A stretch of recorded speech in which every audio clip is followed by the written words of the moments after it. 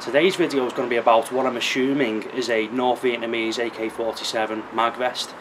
Now, I bought this off eBay, and as you're all probably aware, titles on eBay and descriptions aren't always 100% accurate, and I think that may be the case with this vest because out of all the images I've seen of these online, this doesn't really match up with the Vietnamese ones.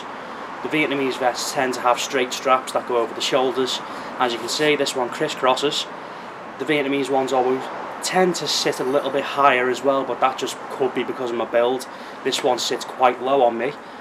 So the vests themselves, as you can see, basic, inexpensive. This worked for the North Vietnamese doctrine quite well because they were so cheap. They could outfit them to a lot of the troops, and they were so lightweight that it allowed the troops to be very manoeuvrable, especially in the very thick and heavy jungle. Now, these work with pretty much anything. I'm wearing a Russian Gorka 6 combat BDU and it feels fine. I haven't put it on properly really, it's just kind of slung on for the video. But as you can see, it's a pretty versatile little thing. You've got 3 pouches at the front. These will hold a single 30 rounds AK mag. To be honest, 90 rounds on you with one in the gun. You know, that's not bad at all really, especially for, you know, what you're going to be using it for. There's 2 smaller pouches on each side. Whether these would fit a Russian hand grenade maybe, who knows, it's a possibility. But I'll just give you a little spin. It's a little awkward to put on yourself because you have to sort of tie it at the back, so to have someone who can do that for you, you know, that would be beneficial. But as you can quite clearly see, it's just a nice little cheap option. If you can't afford anything better, then this is better than nothing, but if you can get something better, then please do.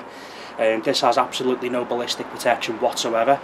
I'm assuming maybe a magazine, you know, that might be able to stop a little bit of shrapnel perhaps, but other than that, this is offering absolutely no protection. I'm getting bothered by a wasp. But yeah, you're not going to get much protection from one of these, but the trade-off to that being is you're very manoeuvrable. So as I say, it holds one 30 round magazine, relatively accessible, straight in. And a good thing with quite a low vest like this, it doesn't impede your ability to aim.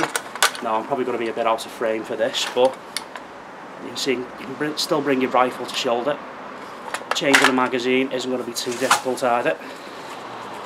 I'm saying that, there's the pouches. There we go.